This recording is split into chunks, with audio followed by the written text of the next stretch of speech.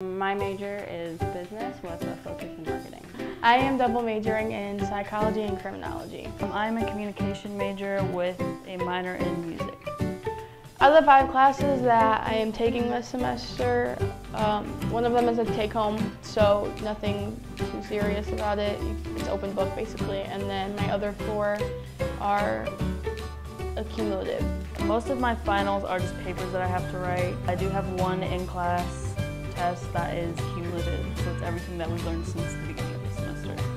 I would say that the class that would be the most time-consuming to study for would be my Management 360 class, which is operations management, just because there is a lot that goes into that class, and there's a lot of little things that you have to know. I would say the one thing that I'm doing to prepare for finals week is like spreading out my time for studying so that I'm not cramming or just like studying for multiple things at one time. What I do is I just go over all of my notes that I've taken from the first day of classes to what we are currently learning in class, and that just kind of helps me, gives me a rundown of what all we went over and kind of freshens my mind a little bit. If the professor gives us a study guide or something to go off of to prepare for the exam, that's also something that I will definitely use. I would say that the hardest final for me to take would be my Spanish class, just because it's a different language and it's going to be accumulative, so it's going to be everything I learned from the beginning of the year until the end of the semester. German's going to be difficult because, again, like Taryn said, it's cumulative, so taking everything that we've learned from the beginning of the semester to the end and being tested over it, it's a lot of information to study. And then for lit class, that one's going to be difficult because given all the different literature that we have read, remembering what characters are in which play and what their role was, it's going to be difficult memorizing what happened when. I would say it's easiest for me to study anywhere that it's quiet. Probably the library would be the easiest, just because if I try and study in my room, even if it's quiet, my roommates are usually not studying at the same time as me, so I'll probably get distracted by them and end up getting off track. My hardest exam would most likely be my Management 360 class, which is operations management, because there's a lot of little things that you have to remember that play into a bigger part of the subject that we're on. Even though it is not cumulative, I know how the tests are set up, and I still think it's going to be difficult.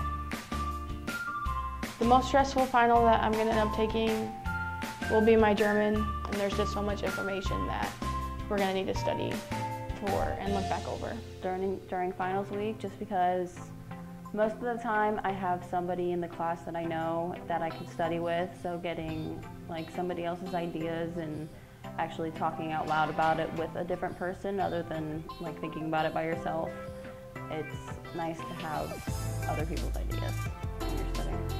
It honestly just depends on the kind of test that I'm preparing for. Last year I had more of a workload, so there's more to prepare for, whereas this year it's more complicated or more difficult to study for, so it brings more stress on me.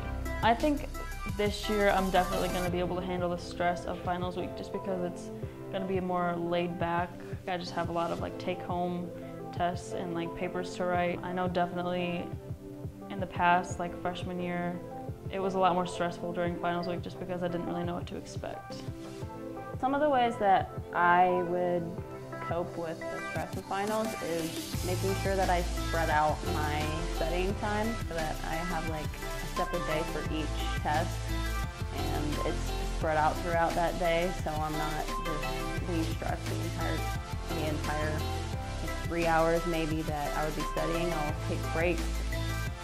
It can get frustrating sitting down for a long period of time, trying to study something or get something down.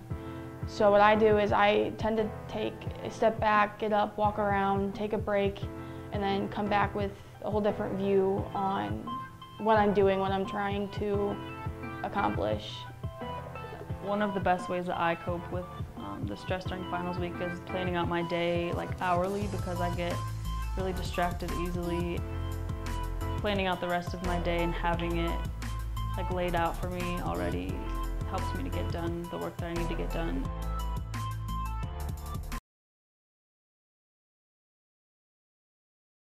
What was the question? Do you handle stress well? So say like No! just What was the question? What was the question? Thank you. Next.